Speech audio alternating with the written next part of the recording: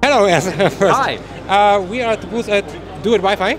Yeah. And you have an amazing board. I did mention, okay, it's a Klipper running board, but it's not. No, we can run Klipper on some of our boards, but we've developed our own firmware and web UI that runs directly on the hardware.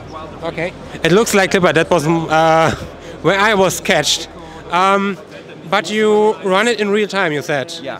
So all motion control needs to be in real time for the synchronization of the axes. So, and we can do that directly on. Well, everyone does it directly on the board because if you lose the synchronization, it all looks terrible. Okay.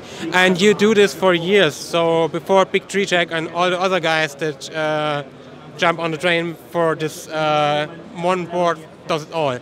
Yeah, I mean, the RepRap community grew out of Arduino, and everyone used to run Ramps boards or Sanguinalolu, and I was there back then, and I actually worked for the company that kind of started the Duet project as well. So that was RepRap Pro back in 2012 or something, I can't remember, a long time ago. And when that company finished trading, the Duet boards were picked up by David, who's the lead programmer, and Tony, and they've continued to develop over nearly 10 years. The firmware, so we had a Duet 2, which was a long-running and is still going. These are the newer boards. They've got a bit more power. They've got more expandability, and yeah, just generally a more capable board. Right now we have here a 5-axis printer. How many axes can I access or control with one board? One board can pretty easily do 10 axes, so that's 10 moving axes, and then you have another, I think it's up to 8 axes for extruders. But realistically, those are just kind of some little limits that we put on the board. If you need more, we just talk to us and we'd like change it to 20. So we could do a 5-axis Voron? Easily. Easily. And you told me, okay, you can run a Voron with Klipper on it even. Well, if you really want to, yeah. What does it mean if you really? But you can run a Voron with RepRap firmware, right? And there's, I'm pretty sure in the configuration, there's a choice for Klipper and a choice for. I was going to check that on my phone actually before you started this, but there is configuration certainly for Voron and for sorry. Ratrig? Ratrig definitely have RepRap firmware configuration, and like BLV Cube. There are communities around each of them. Yeah. So yeah, there's and even if you have problems, we've got a support forum. We've got people like me who offer customer support on our forums. Yeah, we can solve any problem. And now the main question: your boards are available, right? They are very available. The larger board is a little bit out of stock at the moment because we just changed the board. It used to be a 32 volt capacity board. Now we've changed it to 48 volts. We had a lot of industrial customers asking us to increase the voltage on the boards because you get more performance out of your stepper drivers for the higher voltage. So the board in this one's actually an older board. We've got some of the newer boards over there. It's just getting the stock out in the next couple of weeks. So for those, for all of our other boards, there's plenty of availability for the smaller boards that we do. The more kind of consumer orientated one. They have 5 2-amp stepper drivers on. There's also has an expansion board, so we can get up to 7-axis motors, which you need for a Voron, I think. So with the 4 for the gantry, and then two for the extra ones for the bed and for the X and Y. So that's 6, and an extruder's 7. So we've got you covered. That's cool. And even then, even if you needed even more, we use expansion boards to extend. And what we're particularly showing here at the moment is open loop stepper drivers, closed loop stepper drivers, which maintain position even if the axis is interrupted. So it doesn't just go click, click, click like a normal stepper driver. It kind of knows where it's moved to, or if it hasn't moved, and it can tell the firmware to say, I haven't done what I'm supposed to do. So you can stop the print straight away. And then actually restart it without even having to home directly after you've fixed your problem, like you've dropped the screwdriver in the gantry or something like that. Now, last question: how much does a board cost? Let's say for Voron with 7 drivers.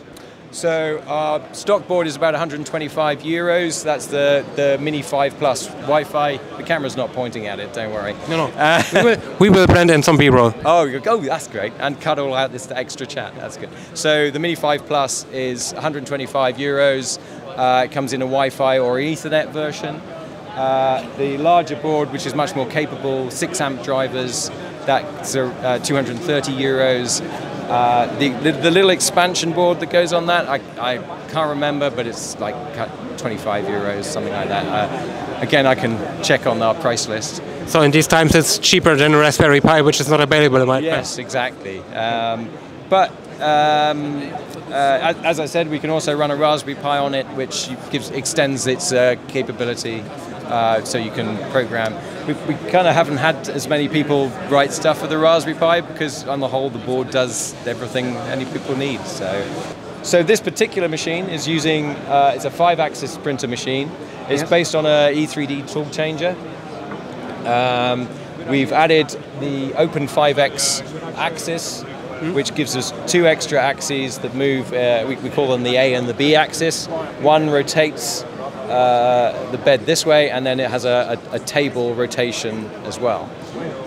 It's all controlled by the Duet and has the tool boards to control and it has 2 tools as well, so each tool is controlled by tool board, simplifies the wiring back to the controller. And actually we use a tool board for the bed in here just to keep the wiring simple. Slicing for a 5-axis machine is still quite a complex problem. What we find is that you usually have normally sliced parts. I'll come back in. So you can start off with it. Don't look how bad this print is as well. So I've pointed this side to camera. No problem. So this part is sliced in a normal slicer, and this part is sliced in a normal slicer. These parts use full control G-code. You're not actually importing a 3D model. You are defining the tool path within the tool.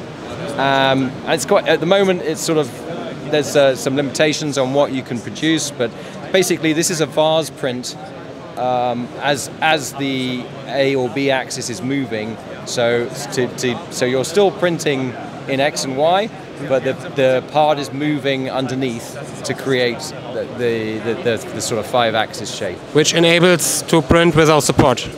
Enables printing specific objects without support. It's still, this is early days for this kind of technology, and it's finding out what the capabilities are, what's interesting. So these little little roses, they're also printed in a vase print.